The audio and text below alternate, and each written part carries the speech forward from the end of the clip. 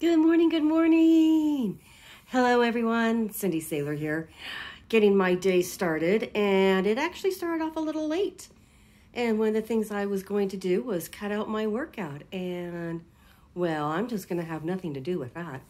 So instead of doing a full workout, going to the gym, what I did do was to still honor myself, do something for myself, is I did a 15-minute quickie at home.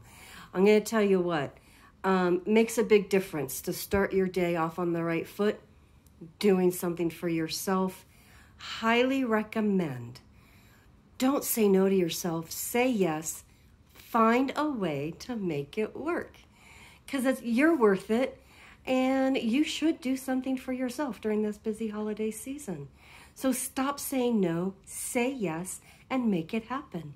Cheers.